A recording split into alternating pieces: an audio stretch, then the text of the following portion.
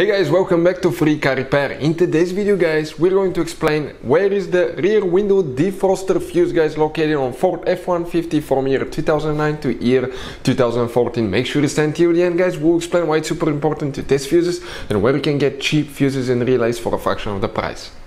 Before we start, let me tell you a little bit about us guys. On this channel you will find all the fuse videos on Ford F-150. We're going to make video for every single fuse, so if you're on the road, stuck in the middle of somewhere, you need to find a specific fuse, you can just come to the channel, search for it, find it in less than, let's say, 30 seconds. You don't even need to pull your manual out of the glove box, and most of the times you will be even missing this one. Something else guys, we take cars here at the garage and we take them completely apart. We fix engines, transmissions, bodywork. We show you how to fix pretty much anything. And the mechanical work guys, okay, electric codes and things like that can be found on our main YouTube channels. Those are all our older channels, and this one is our new channel where we're going to share just fuses so we can make it really convenient for you to find the information that you need.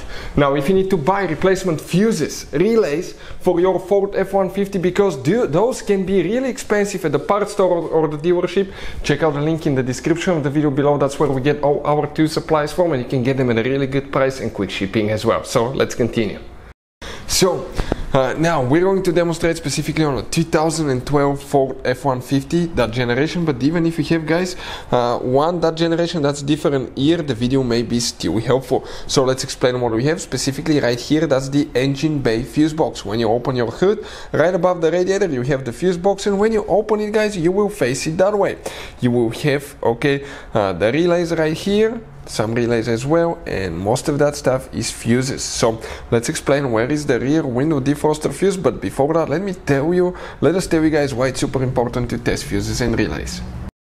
So let me explain why it's super important guys to test fuses. Fuses, not often you can see if they're burnt or they're good. Sometimes they may seem perfectly fine, you think it's a good fuse, you put it back in, and you end up spending money and time on parts and problems that do not exist guys, when all you had to do, test your fuse, find out it's bad, replace it, fix your problem. So we will have a video how to test a fuse, okay, different kinds of fuses, and how to test relays guys. We're going to put the link in the description of the video below specifically to that video. Please check it out.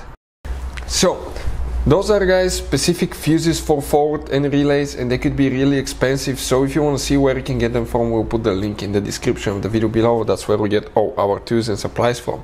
You have two fuses for the rear window defroster that we will need to check specifically guys. It's recommended to check each one of those. The first fuse guys that we need to check is fuse number 32. I'm talking about that fuse here, the first big fuse in that row from left to right, that fuse right here, that's known as fuse number 32. Then we need to go to fuse number 54 guys. It will be that line right here, 1, 2, 3, that third fuse from left to right, that fuse right here guys, that will be the fuse for the rear window defroster. Hopefully the video will be helpful. Thank you for watching and see you guys next time.